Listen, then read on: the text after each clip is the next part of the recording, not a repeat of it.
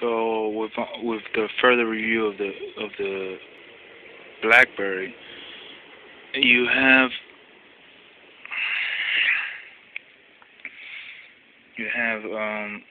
like I said previously, these other main icons. Yahoo. You can set up your email.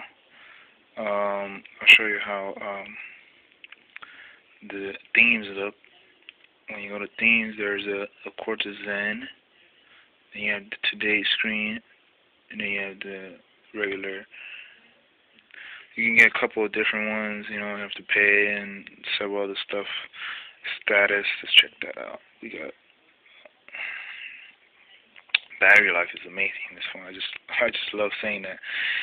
I've actually got this phone free from T-Mobile through ACN, which is an amazing company. And if you want to take the advantage of doing that, you can easily do that with my account, and you can get a free phone. They're giving out free phones at the moment. So if you're interested, just let me know.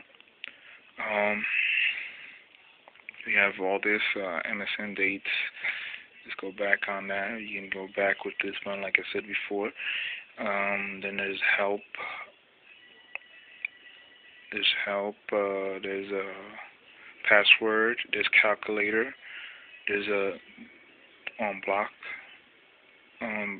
breaker, which is a great game. I love the game.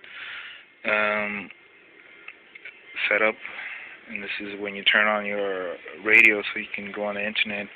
Lock the phone. Obviously, turn off the phone without even have to press the button, which is a nice feature. So yeah, it even has GPS on this. I've actually used it, and it's not as great as Google's or Live Search for MSN, but it's still very satisfactory. So that's a look at the software, and it's just a nice phone. I mean, if I find anything else to review about it, I will tell you. So again, utilize my ACN. My number is, if you can find it. Well, I can't really find it at the moment, but you can. I'll leave it in the description, and you can utilize that to get discounts on T-Mobile phones. At the moment, are getting free T-Mobile phones. So with that, no.